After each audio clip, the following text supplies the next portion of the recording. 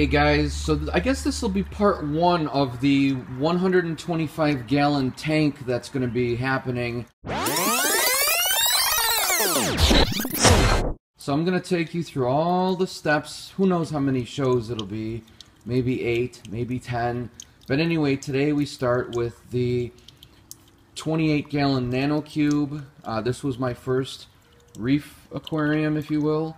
And I use this for my hospital tank. I'm going to quarantine the blue tang or whatever fish I get today for 2 weeks in copper solution. By that time, the new tank will be here, and then I can set it all up, which you'll see, and put all the fish in there together. The reason why I'm kind of rushing to do this now is because I want to have the dates rendezvous with each other. If I don't do this, and I wait to put the blue tang in after I get the new tank settled with my current guys in it, I don't want to run the chance of the yellow tang attacking the blue one or any new fish.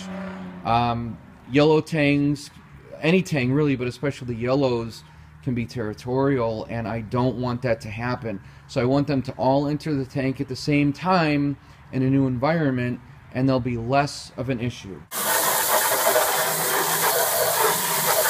I'm going to take you downstairs now, and I'm going to show you the stud work and where I'm planning on putting this tank.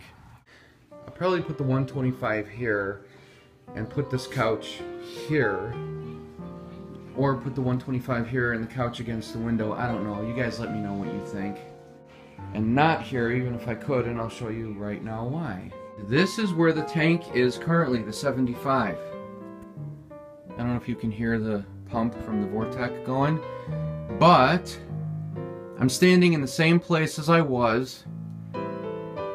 Here's the joists, okay? The tank runs from left to right with the joists. From all the reading I've done, the tank should be running perpendicular to the joists. Why? Because the weight will be evenly distributed on the joists. Right now it's going from left to right, and I believe, even though it's against the foundation, the concrete wall behind this drywall, it's only on one joist, maybe two. Now this is where the couch is, right above this, which is why I'm thinking about putting the 125 here, because when it's filled it's going to be about 1,500 pounds. So it'll be going across 1, 2, 3, 4, 5, 6 joists. And then there's an I-beam right here, not running the length of the house, but there is a metal post at the end of this I-beam behind the wall. So I'll be fine. I'm sure there's tanks that are held with less. I'm not crazy about doing my music and video production right underneath 1,500 pounds. But, you know, it'll be fine. I picked up today 2 new fish. A little blue tang. This guy's gorgeous.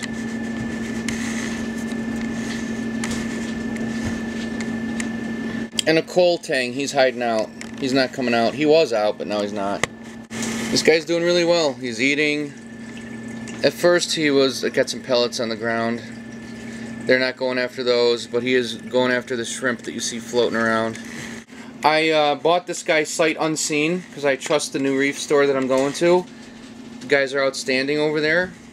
And I saw him for the first time today. I saw my name on the glass, hold for Steve. And I'm like, wow, that guy is amazing. He's the best blue tang I've ever seen.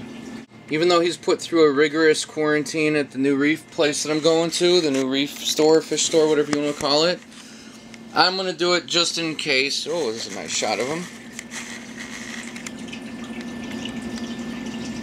Because I'm not going to risk any ick coming into my brand new 125 gallon tank that I'm going to be picking up next weekend.